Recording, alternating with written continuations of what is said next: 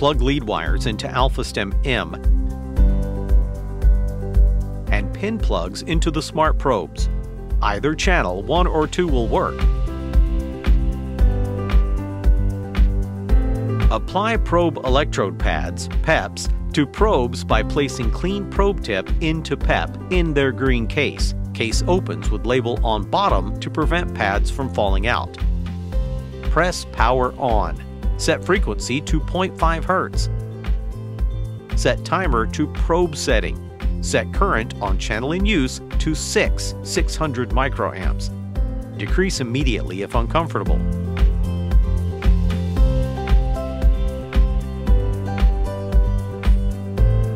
Saturate PEPs thoroughly with several drops of conducting solution. Repeat as necessary through treatment if probe pads become dry. Press smart probes on clean, dry skin. Timer cycle will start with 2 beeps when the skin is contacted and end with a single beep. Hold probes firmly against skin for the entire 10-second cycle before moving to the next treatment location. When the timer ends, 1 probe must be lifted up and placed back on the skin to restart the timer.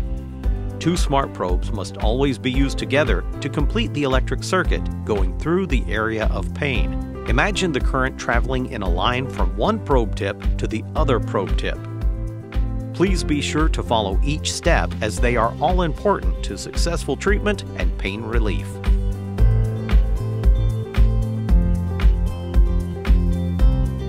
Start beyond the treatment area in at least 2 places, such as the entire lower leg for ankle pain, creating a large X pattern.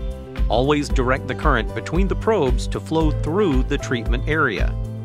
Then move probes closer in, around and through the area for about 1 minute, applying the probes in at least 6 different angles, forming a small star pattern.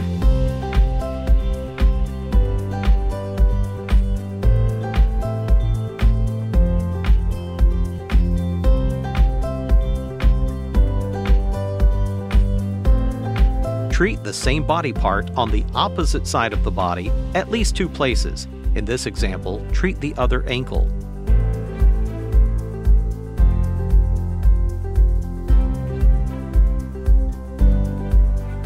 Connect the 2 sides by doing the 1-minute probe protocol with the toes. For best results, vary the probe placements until the pain is completely gone or maximum relief is achieved for that day.